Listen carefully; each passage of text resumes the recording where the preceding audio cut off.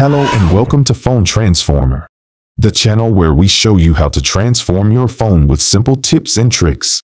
In this video, we will show you how to remove Taboola News from your Android phone. If you want to get rid of Taboola News, just follow these easy steps.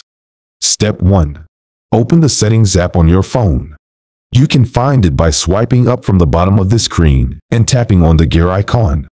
Step 2. Tap on the Apps option. Then tap on Manage Apps. This will show you a list of all the apps installed on your phone. Step 3. Find and tap on the Taboola app. You may need to scroll down or use the search bar to locate it. Step 4. Tap on the Disable or Uninstall button.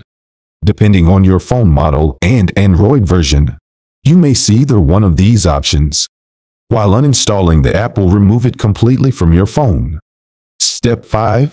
Confirm your action by tapping on OK or Yes. And that's it. You have successfully removed Taboola News from your Android phone. You should now see a cleaner and more customized home screen without any unwanted news or ads. Thanks for watching and see you next time.